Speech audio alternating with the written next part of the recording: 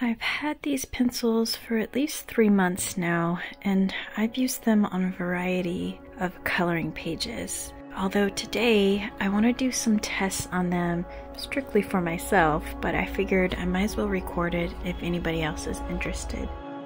The Kalour brand is very budget friendly.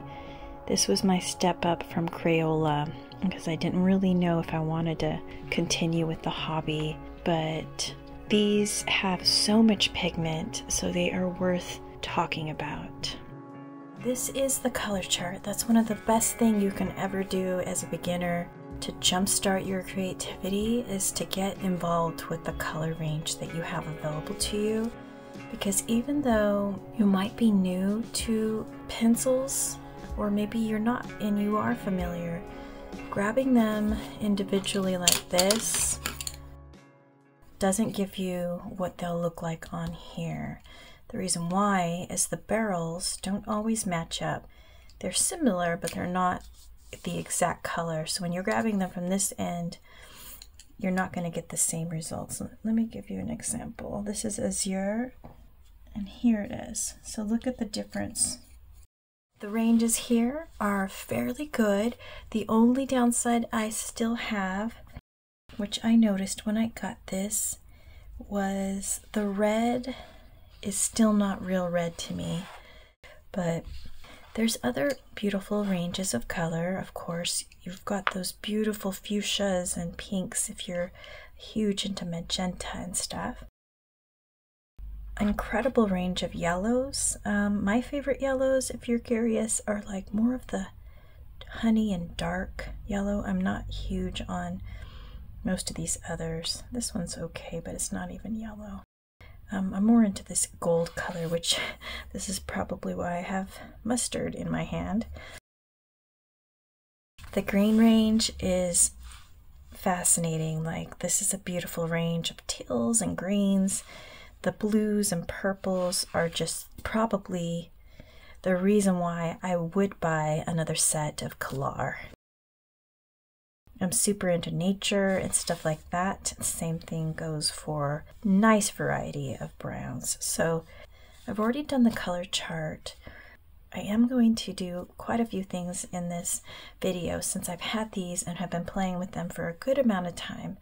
I feel like I'm familiar enough with them, and I do know with every coloring pencil I want to pick my either top 3 if it's a small set, top 5 if it's a medium set, and then top 10 if it's a large set that's over 100. And I think that'll kind of help me play a little more with a color range that I would have never checked out really together, right? So to pair them together.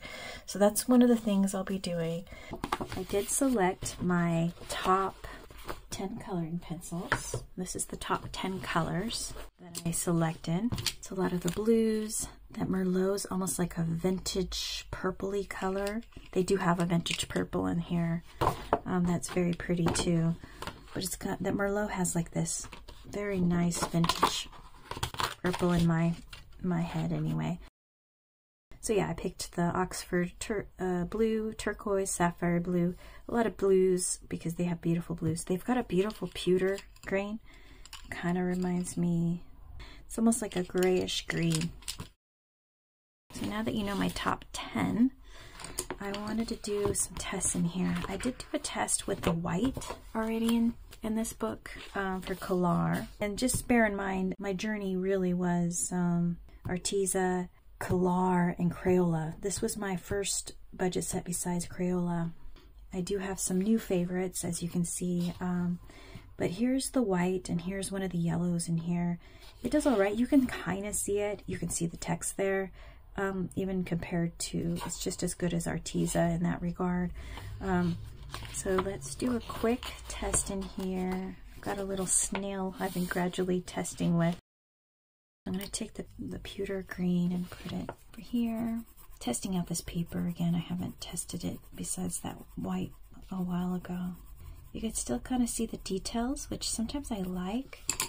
There's not too much of a wax bloom in here compared to the Prisma that's here. It's about what I expected. Very, very nice pigment. I think the thing I like about this set is, it might be a little firmer, but it's not gonna, you know, underwhelm you. You're still gonna be very, very happy with the results for such a budget pencil. Let's do a test in Flowerscape, because this book tends to like certain pencils. It's just super smooth. There's some nice tooth as well. I'm gonna do a quick little sample over here real quick. So it feels drier compared to that last page. When it's super dry feeling, it usually, I'm not sure what it means, but I do know that it means the experience isn't as smooth as some of the other ones, which every time you try different pages, they're going to have a different experience. This is still very, very nice. Look how beautiful. It still gives you that colors you want. It's just a little drier than some of the ones like Arteza and Artex in here. And like I said, if you're trying to change it up and you're trying to keep and preserve your real nice pencil sets, that's a very, very, very nice pigment that gets down there. And they've got a beautiful range of colors, so it is worth it. That is beautiful. A little white in there to pop out that's beautiful. So that's that one. Grains of Gold. This paper is super different than that paper. It's kind of smooth, but it's a little bit more toothy, I think, in my opinion, which isn't a bad thing. Each paper and coloring book gives you a different experience. I think I will use this page as my challenge for all 10 coloring pencils. So we'll hold on to this. Let's try some Amazon paper, pewter green. Do a little coloring over here. So I tested these out with Artezas recently. That paper's not nearly as happy with it. This is really, really nice. Look at that color getting down there though. I am always impressed with these. And that's why that robotic girl that I did so well. It was thinner paper like this. So it likes thinner paper. Check that out. I'm just doing some shadowing over here so I can finish it with another color in the future. Look at that pewter green. So beautiful. You always make me happy. Okay. World of Flowers. Let's do some checking in here. We'll do it from the front page over here. Just the intro page. We're going to bring in some burgundy. Where should we put the burgundy? Here? Yeah, let's go for it. Look at that color. And I'm doing the pressure that I always do. It's not too much. It does so well in this book too. I think it's doing better in this book than the last. Look at that. We'll bring in another color up here. Let's see. Yeah, these are wonderful pencils. I'm always pleased by them every time I use them. So let's go back here and get the perfumes done. Let's see what we can do. Since this review is already a little long of a video, what I'll do is I'll put the top 10 color pencils for this set in another video, which I'll link behind this video. So be sure to check that part out, as it was quite a challenge to put all these colors together in one specific item, which I'll be doing in a Hannah Carlson book. The other thing I would like to do today, though, is I'd like to do some tests on the 5 types of ways to blend pencils, in my opinion. One is more of like they use the phrase blending for color gradients. So you take multiple colors together and you kind of layer them enough to kind of blend, if that makes sense. So it's kind of gradient in my mind. The other way is using a blender pencil, which is a clear pencil. The next way is a white pencil over the colors. And then there is a water method. The water method is a little different. You're not supposed to have pencils that are wax or highly wax based to be water based, but if you really rubbed into them, eventually they'd kind of show that they have, they kind of move the color. And then solvent does the opposite of water for wax based. It will move it really well. So there's the 5 ways I'll be testing, and I'll be doing mostly with these 2 colors. You'll have to forgive me as the autofocus on my camera is having issues. I'll speed this area up, but just so you know, all 5 boxes for this test will have the same shading. Yellow will have the full pressure on the left side, and blue will have full pressure on the right side.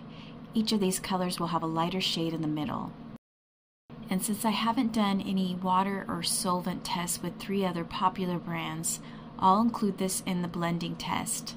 Bear in mind though, Derwent and Prismacolor have a darker shade of yellow, so the end result will have a different shade.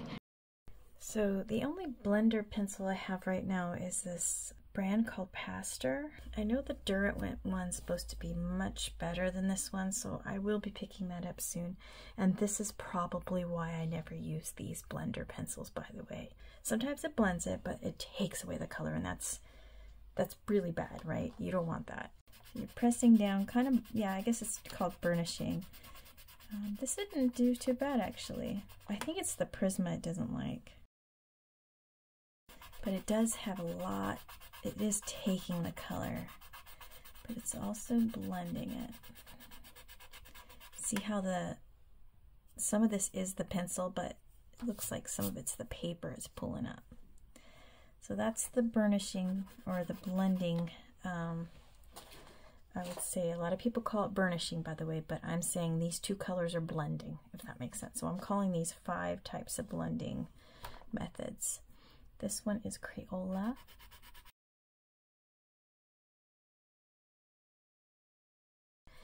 So let's do Prisma.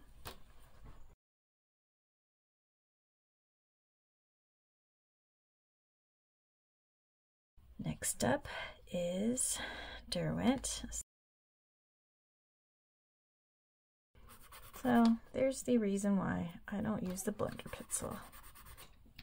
The best white I've seen that I've used for a lot of things is the Prisma, but I'm curious to start using the Derwent soon. So start with our Kalour brand.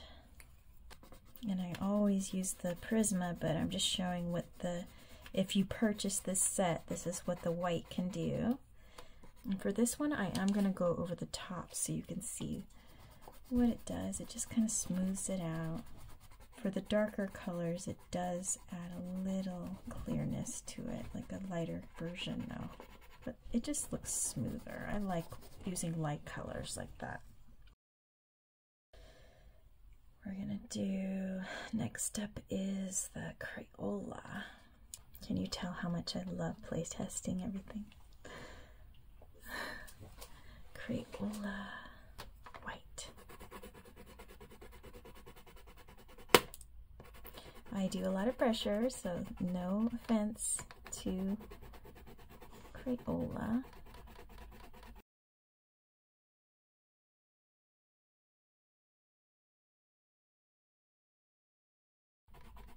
I'm going over the blue like I did with the other, and it doesn't want to play nice. From what I could tell, it has decided that it will forever be blue. So that's one of the downsides to that, but Kalour had no issue blending that white out. Let's do white over here. See, once again, I'm a heavy colorist. I like to add a lot of pressure. And look how pretty that, it has like a nice little, it's just, this brand is just so great when it comes to that white. It just makes everything nice and blurred out if you want it to happen. Yeah, sometimes you just want that nice smooth transition, and their whites can do that to any of the coloring pencils. I've noticed every single coloring pencil you try it with. But that is looks so much better than that, you know? If you did mess up and you want to fix something, this could do something. Next is Derwent Chromaflow. Start on the edge here. I haven't used their white much. Interesting, it's doing something different. It's pushing the color. It's not bad, but it looks like it's pushing the color. Let's see. Okay, let's get over here and we'll be able to see what's happening. It's acting different than the others. It doesn't really want to play nice. I mean, it's okay. It's not my favorite. Okay, next up is water. This is gonna be fun. I've got my spray bottle. Little brushes. This is a makeup brush that I cleaned up. Okay, we're just gonna spray it. Okay, got it wet. Just gonna go, this is for the Kalour. Whoa. Oh no, there's makeup on it. Whoopsie, this is vinegar. Okay. Filled. That was vinegar. Why do I have vinegar in a container in here? Well, that's what vinegar does. Jeez, I gotta go get some water. We use one of these watercolor brushes. I'm so glad I found that out before using it. Oh my gosh, it smells like vinegar. I'm so glad I used that now instead of crying later. We're just gonna do this. I'm gonna pull it out. It's got a little bit of movement here. And that wasn't touched by the vinegar, I don't think. But I'm gonna do it right here just to, yeah, see, it moves a little. It kind of happens with budget friendly ones. We're gonna go in. This one is the Crayola. I'm gonna pull it out. Ooh, look at Crayola says, nope, I'm not really gonna move. Do the same with the yellow. Okay, so that's interesting. But if you ever want it to be watery, you might be able to play with that, especially I bet you that solvent's gonna do really well then. Okay, we're gonna go in here and we're gonna do water for Prisma. It shouldn't do much. Nope, it says no. I don't really care for water. Good to know.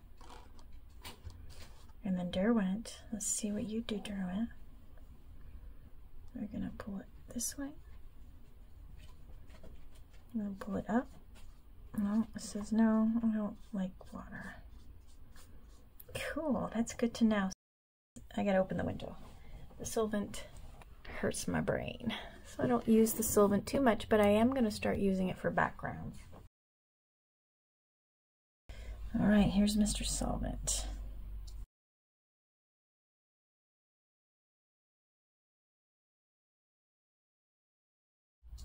I'm going to pull it out. So it does it not as much as I thought it would. I'm going to clean it. Okay, let's try the next one. This one's Crayola. It's kind of blending it. It likes it. Not a real blend, but it's not a bad blend. That's so cool. Okay, we're gonna clean it. Okay, I'm gonna do Prisma.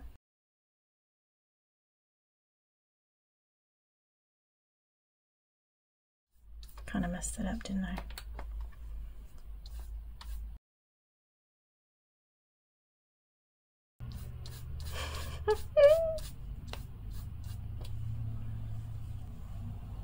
As you can see, I'm not very talented at this. I'm going to try to pull some of this out. If you mess something up, can you pull it out? A little bit. Even so, after this dries, you can color back over it. Okay, here's the Derwent. Wow, that is not bad. That's why I don't use solvent too much. If you could get the technique to blend multiple color families, it's a really neat way to do it. Let me cap this off before I spill it all over everywhere. Okay, that is safe and tidy. Oh no, I just dropped, see? Goodness. I even got it on everywhere. This is so typical.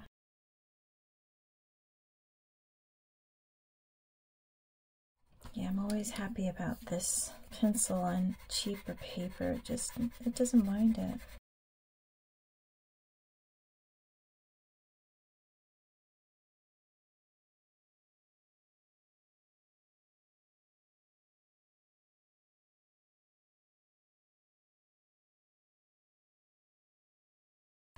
I'm going to do a quick test over the white on half of this, because it's kind of a burnishing method there.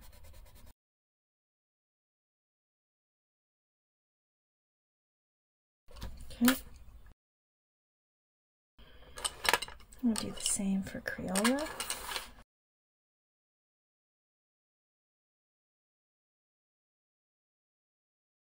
Once again, I have to add a lot of pressure to get this, but it likes this paper. Very smooth. Okay, we're going to take half of it. Kinda. Just doesn't like it after you put it colors down. It says no more. This one is C, and this one is K, and this one is P, and this one is G. Okay, next up is the Prismas. The thing about Prismas is that it basically blurs out those lines really nicely. I mean, I know these are darker colors, but look at it, it kind of pops up a little. Yeah, if you want to blend some colors together, look at it does. And that's not what you want with every color, circumstance. That's why each one's different.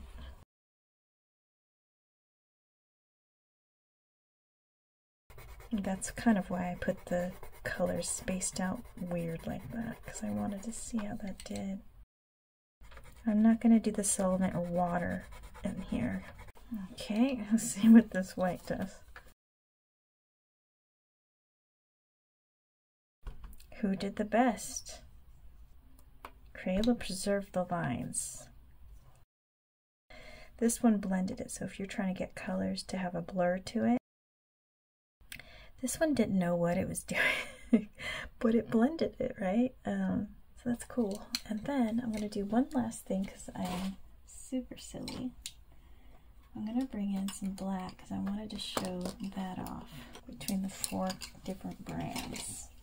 Black for Prisma is like my favorite. Okay, so this one is Kalour.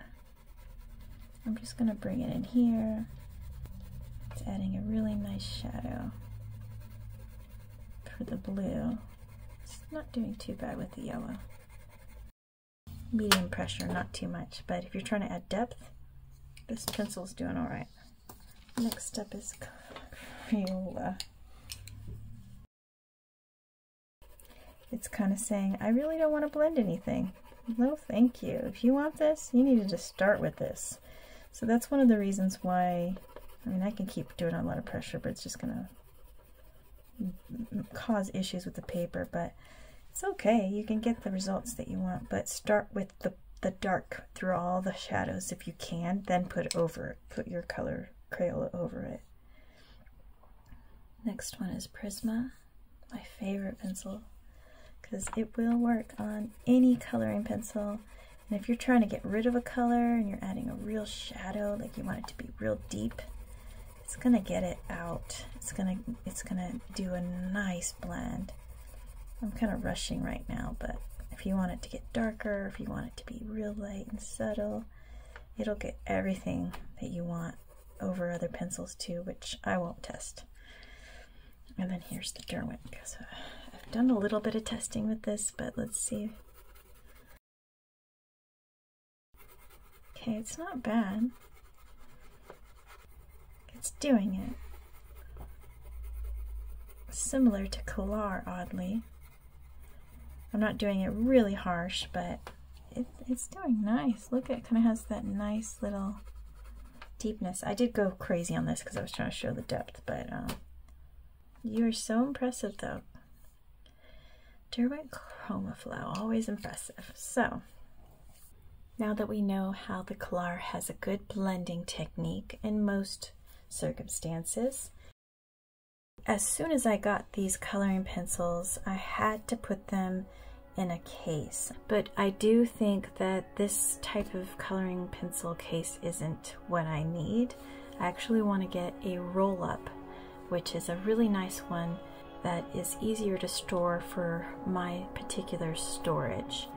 I will be sharing that video in the near future on me trying to get that situated. So be sure to check back for that. Overall, if you can get these for the cost that I got them, they were $17.99 on sale. Prices changed. This is 2023 when I purchased them. Even so, the amount of pigment that these lay down, they are well worth over that cost in my opinion, and these are pencils I think I will miss if I ever run out of these. But would I buy 120 again? I do like the color range in this set. I think that if my supplies went down fairly a lot, I think I would buy this set again. Overall, for budget friendly, this would be my top pick for new beginners. If you are heavy-handed and pressing down because you want vibrancy, this works. The only downside is, in my opinion, I would like better red. Multiple reds. There is some reds that kind of have a red, but I would say it's weak in the red department. Incredible on the other colors I mentioned earlier. But these days I do have other pencils I adore greatly that are budget friendly as well that I have discovered, which I'll share in a future video. But once again, I think this is a very, very budget friendly. If you're starting and you don't know you want to get into this, you can start with your Crayolas, or you can have a better experience by having less cramps in your hand, more pigment on the paper, and this pencil works with all types of paper, which is really nice. I hope you found this information useful, and it somehow even brightened your day. Until next time.